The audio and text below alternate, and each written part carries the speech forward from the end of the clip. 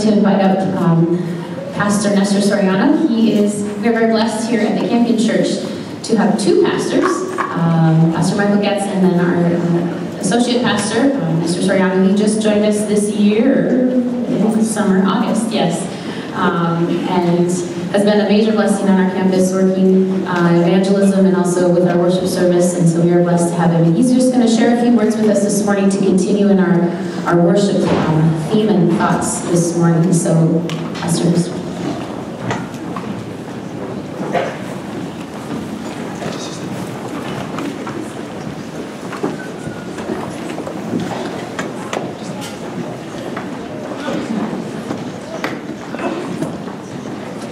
There are 5 groups that I'd like to affirm and thank, because we would not have this program if it wasn't for these 5 groups. First, and on my cue at the end, we're going to say a hearty amen for these 5 groups. So the first group, I'd like to praise the Lord and thank the staff here at Campion Academy. You've worked hard, many hours just to coordinate this event. And I praise the Lord for our staff. I praise the Lord for our church, Campion Seventh-day Adventist Church. We have many members here worshiping today. And I just love the blend and the collaboration that's happening between the school and the church. So I'd like to thank the church. And by the way, I was reminded by one of our leaders, Elders Dick Stenbakken, just to mention that next weekend here, we are going to hold our special Easter program on Sabbath afternoon and also on Sunday afternoon. It's called Journey to the Cross. And just a reminder, for those of you who would like to get involved, 9 o'clock on Monday, we're going to meet here to set up this gym for that program. And also on Wednesday at 7 p.m., I invite you, if you'd like to try on your costume and see what the program will look like, I invite you to come. So I'm thankful for the staff. I'm thankful for our church. I'm also thankful for Mr. and Mrs. Cluzet. Are you thankful for them, students? I am thankful for them. I'm also thankful for all of our students. Hallelujah to all of our students. We would not have this program if it wasn't for you. So I praise the Lord for all of our students. And last but not least, I want to praise the Lord for those of you who are parents to these students. We would not have students if we didn't have parents. And I want to affirm you for your belief in Christian education. Amen. So on 3, let's say amen to these 5 groups. 1, 2, 3, amen. Hallelujah. So I went to North Shore 7th Junior Academy there in Chicago. And I remember when we had Band Fest and we had Choir Fest. Dr. Steven Zorf, some of you might know who he is. I know that Mrs. Cluzet knows who he is. He would direct our choir, and I remember staying in the dorm and singing at Music Fest, so I know exactly how you're feeling. Many hours of practice. Are you tired of all the practicing? Not tired of it, but are you just exhausted from all the practicing? I remember when I was tired, but you know what? The parents, all of us are going to be blessed today. So Mrs. Cluzet gave me my theme, and she said the theme this weekend is integrity. So I was thinking to myself, how can I blend the idea of integrity and music together? And the Lord gave me the best chapter where music and integrity is blended together, and it's in the book of Daniel, chapter 3, where you see music and integrity blended together. And this morning in my short teaching, I want to answer 2 questions. Number 1, what is Christian integrity? And number 2, what happens when we live with integrity? Let's pray. Oh Lord, what is integrity? And what happens when we live with Christian integrity? Please give us the answer. And please help us to see Jesus. In His name I pray, amen. You remember the story? Daniel chapter 3. So this King Nebuchadnezzar, he builds this tall, enormous, golden image. The Bible says it's 60 cubits by 6 cubits. That's about 90 feet by 9 feet. 90 feet is about 8 stories high, so imagine a building that's about 8 stories high it would be about the height of our church, Campion Seventh-day Adventist Church, about maybe 10 or 15 feet plus or minus the size of our church. But that would be the height of that image. It was a gigantic image. And so what King Nebuchadnezzar did was, he called all of the leaders, all the administrators, all the treasurers, all the governors. I want you to come to this certain place to give worship, and bow down to this image. And so all of the group came. Everyone from around town came and stood before this golden image. They were amazed. Wow, this is a tall, bright, gold image.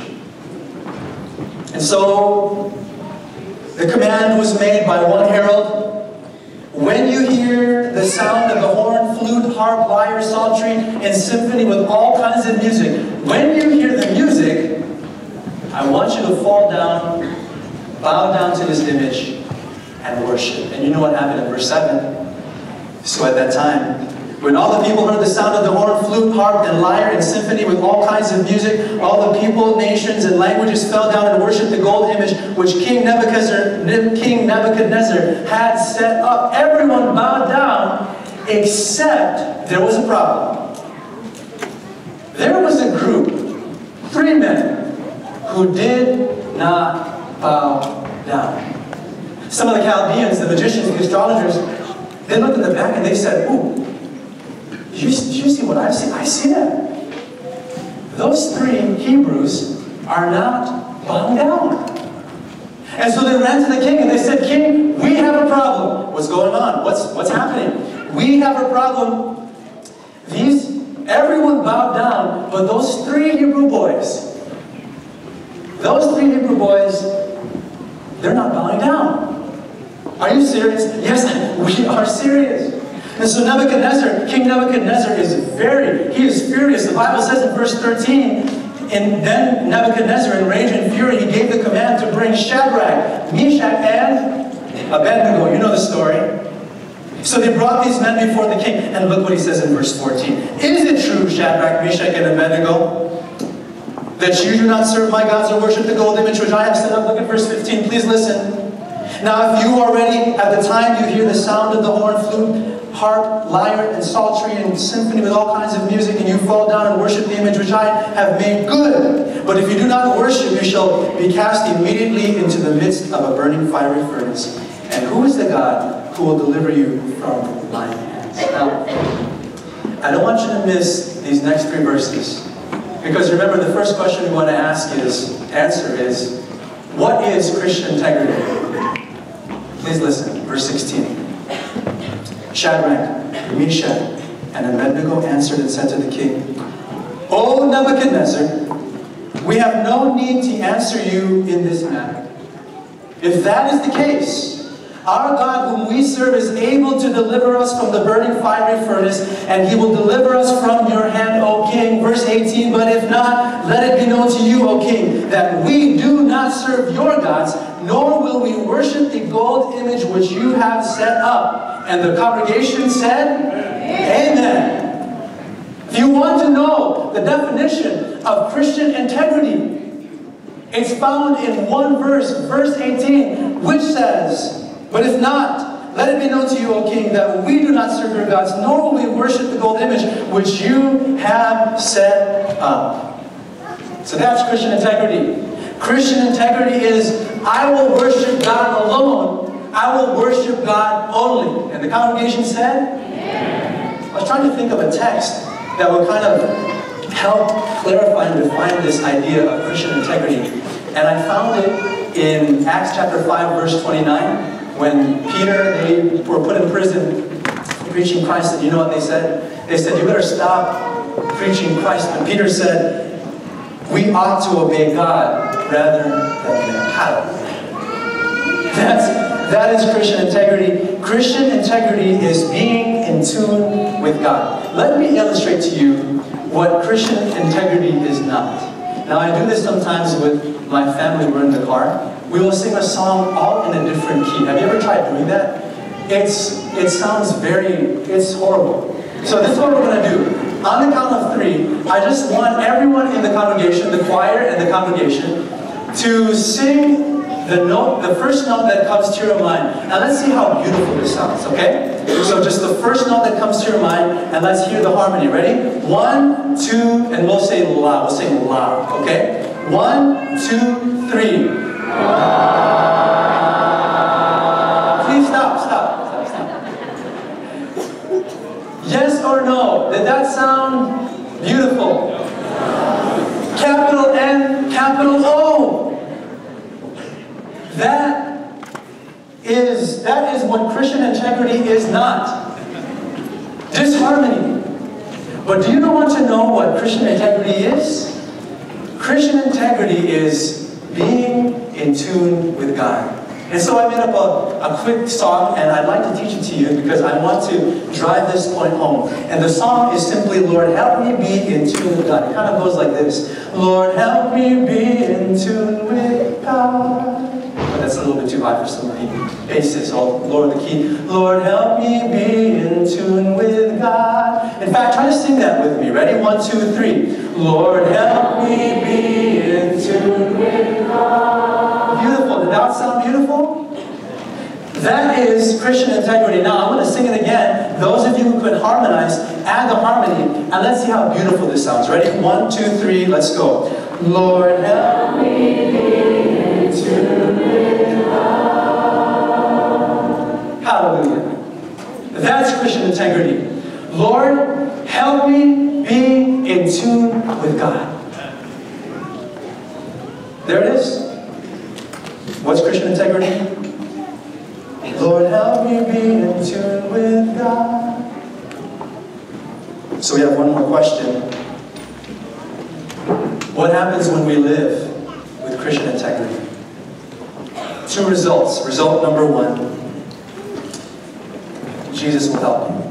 You know the story? These men don't bow down. So King Nebuchadnezzar says, turn that fire up by 7 times. The fire was so hot that when the men brought these 3 Hebrew boys, these 3 Hebrew men, it ended up killing them because it was so hot. And what's amazing about this story is that in Daniel chapter 3, the Bible says in verse 24 that King Nebuchadnezzar was astonished, and he arose in haste and spoke, saying to his counselors, did we not cast 3 men bound into the midst of the fire?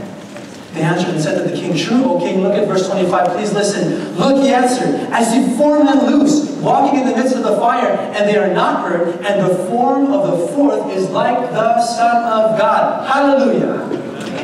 When you are in the fire and the fires of temptation rage in your life, Jesus is with you. Hallelujah.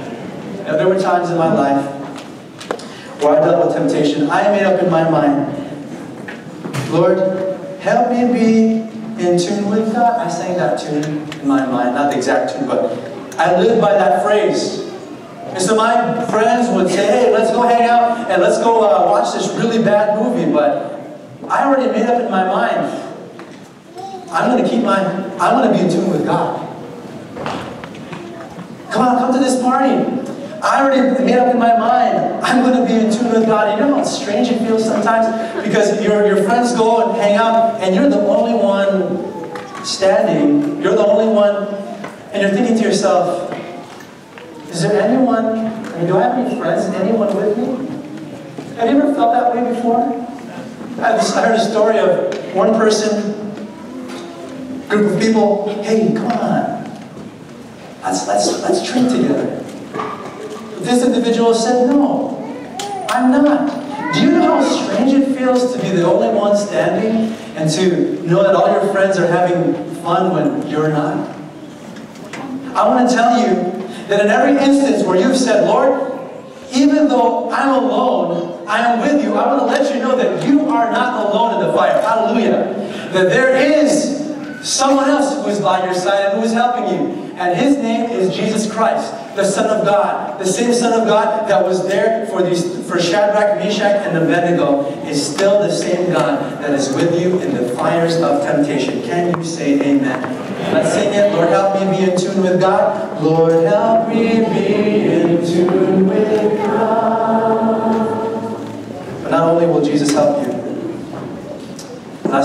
increase, God will also use you to help others believe in God. You know, King Nebuchadnezzar, he didn't believe in the God of Israel. But do you know what he prayed and what he said in verse 28 after he saw this incident? The Bible says in verse 28, Nebuchadnezzar spoke saying, "Blessed be the God of Shadrach, Meshach, and Abednego." Who is he blessing? This pagan king is blessing the God of Israel. Can you say amen? This unbeliever is praising God. Why? Because of the faithfulness of Shadrach, Meshach, and Abednego. Last story, and then we're going to continue hearing this beautiful music. Some have heard this before, but it's worth sharing here. One winter, when Roman Emperor Licinius was persecuting the Christians, his thundering legion was stationed at Sebast. And because 40 men in that company had declared themselves believers in Jesus Christ, they were sentenced to spend the night naked on a frozen pool. And so this large fire was kindled in a house nearby, and food and a warm bath were prepared for any who would renounce their faith.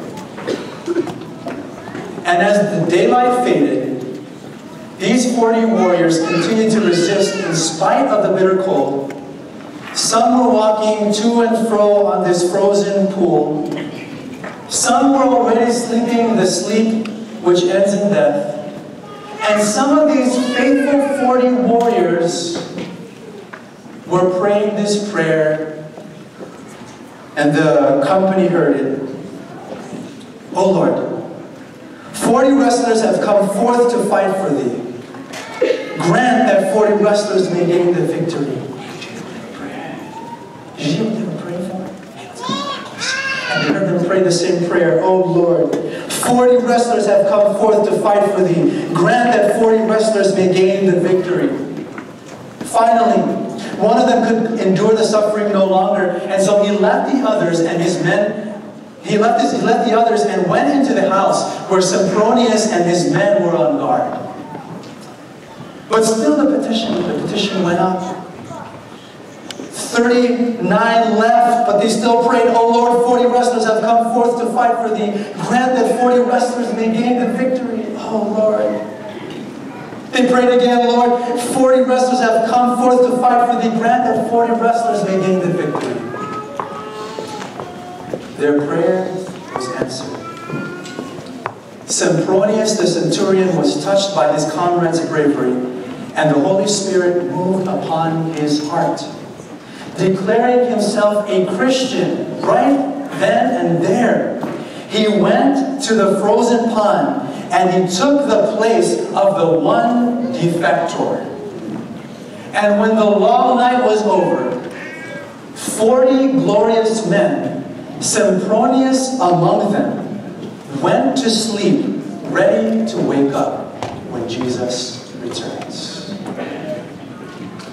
You see, when you and I decide to say, "Lord, I'm going to be a man and a woman, a boy or a girl of Christian integrity," not only will Jesus help us, God will also help us to help other people believe in Jesus. Can you say amen? When you choose to be in tune with God, you will help others be in tune with God. Don't forget this. Let's sing it one more time. Lord, help me be in tune with God. Ready? Lord, help me be in tune with God. Let's hear it with harmony. Ready? 1, 2, 3. Lord, help me be in tune with God.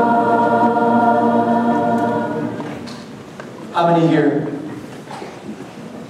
want to say, "Lord, help me be in tune with God"? Is that your desire? Would you raise your hand? Lord, help me be in tune with God. Hallelujah. Let's pray. Oh God, thank you for the story of these 3 Hebrew boys. These 3 Hebrew men who were in tune with you. And Lord, we too want to be in tune with you. We're raising our hands here in this gym because, Lord, that's our prayer. Lord, help us be in tune with you. And so, Lord, bless us the rest of this morning as we listen to this music. And Father, help us, Lord, to truly be men and women of integrity. In the name of Jesus Christ, let all of God's people say, Amen. And we continue to be blessed as we hear this beautiful music.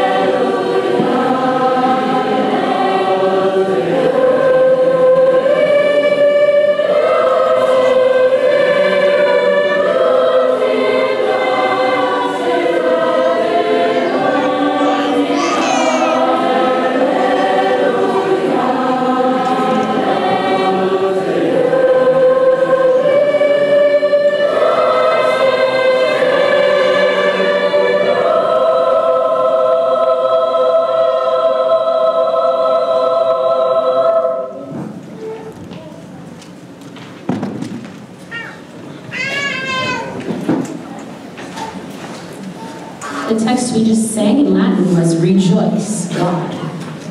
Alleluia. The next song we will share with you is a John Martyr arrangement of All Things Bright and Beautiful, actually composed by John Martyr, not arranged by John Martyr. And it speaks of, well, one of the things that I love about living in Colorado here is obviously the beauty that surrounds us. And we love, my husband and I love going hiking and camping and all those things and enjoying the mountains. And this song talks about all the things that God has made for us. And then it says, He gave us eyes to see those things. What if we didn't have eyes to see the beauty around us, right? He gave us eyes to see them, and lips that we might tell how great is God Almighty, who has made all things well.